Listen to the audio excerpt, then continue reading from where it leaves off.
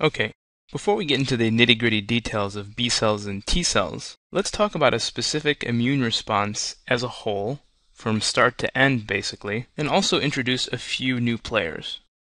Now fortunately the new players I'm going to introduce are still T cells, but they're specific kinds of T cells which are specialized to respond to specific kinds of infections, and we'll talk about that here. What we're going to talk about now is how these innate immune cells interact with cells of the adaptive system, and we can illustrate the concepts here by considering a hypothetical infection. Here you see I've drawn an epithelial barrier, for example, the skin or any part of the mucosa, and on the outside here we have our pathogens. Here I've drawn them sort of looking like bacteria, but they could be viruses as well. Now if these pathogens break the barrier and establish an infection, meaning they begin growing to great numbers, those pathogens will be recognized by macrophages and dendritic cells, which are found throughout the body's tissues. Now remember that cells of the innate system have receptors, which recognize a variety of patterns in pathogens. Now if I haven't already mentioned it, I will say that these receptors are actually called pattern recognition receptors, or PRRs. Again, innate cells have many kinds of these, and they recognize common patterns on viruses, bacteria, fungus, parasites, etc. All the pathogens that we know to cause disease in humans. Now when a pathogen or part of a pathogen is recognized by these PRRs, these innate cells become activated, which I'm just going to denote with an asterisk. When macrophages become activated, they increase the rate of phagocytosis and begin taking up more and more pathogen. Dendritic cells, or DCs, will actually begin to migrate. It's actually the job of the DC to let T cells and B cells know what's happening in the periphery. Right now there are no naive T or B cells in the periphery, but of course these cells are critically important in the human immune response. So what DCs do is actually enter the lymphatic vessels and travel all the way to the lymph node. So here we have our lymph node, and here I'll draw my DC. Now this setup happens to work pretty wonderfully, because the lymph node is where naive T and B cells enter to see if there's any infection going on in the periphery.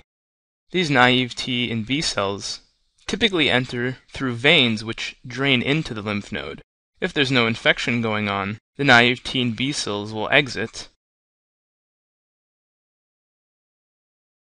and enter into the lymphatic circulation, and then through the thoracic duct, where they are then introduced back into the systemic blood circulation at the left brachiocephalic vein.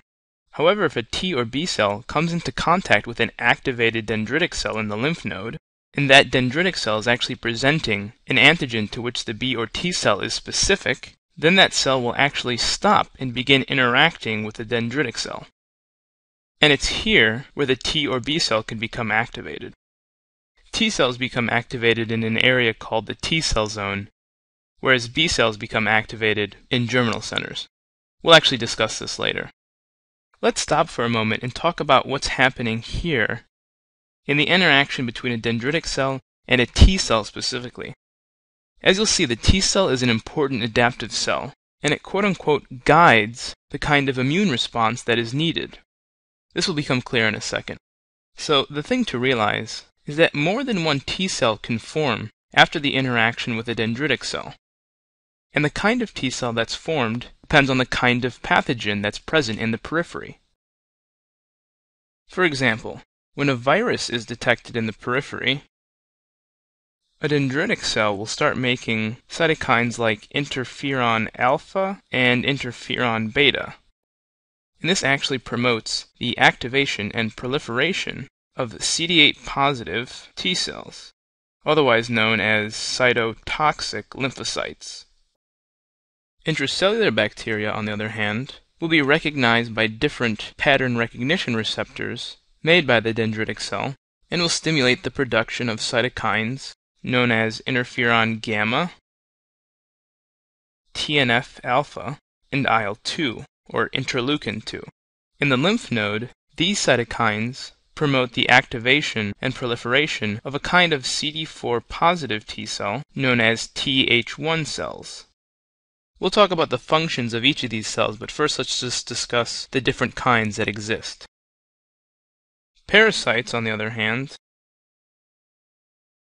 which of course are extracellular, they're much too big for the innate cells to digest or phagocytose, but still they can be recognized by dendritic cells, which in response will begin producing the cytokines known as interleukin 4, interleukin 5, and interleukin 13. And these cytokines favor the activation and proliferation of CD4 positive Th2 cells. The last major pathogen type, of course, is extracellular bacteria and fungus, which I'll just abbreviate B and F. And when these are recognized by dendritic cells, they stimulate the production of interleukin 6 and interleukin 17. And these favor the activation and proliferation of a type of CD4 cell that are known as Th17 cells. So as you can see, each pathogen type is recognized by the dendritic cell and stimulates the production of a relatively unique combination of cytokines. Now, when these cytokines are produced in the lymph node, when dendritic cells come into contact with CD8 and CD4 T cells, you see that the result is a variety of T cells. We have cytotoxic lymphocytes, or CD8 T cells.